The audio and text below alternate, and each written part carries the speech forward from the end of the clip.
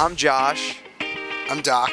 We are Ghost Beach. Yes. Every time I get up, my heart's in the basement. I can't get over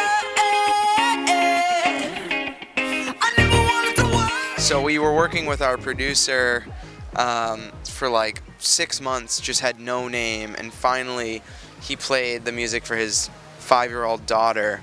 She said, "Oh, you should call it Ghost Beach." So by that time we were like, yes, definitely, sounds good. We started recording a little over 2 years ago, ideas which would become Ghost Beach.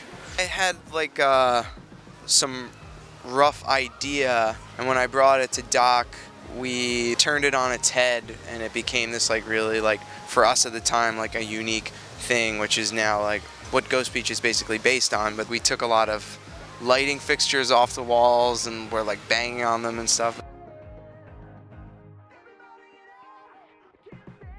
This is our second CMJ.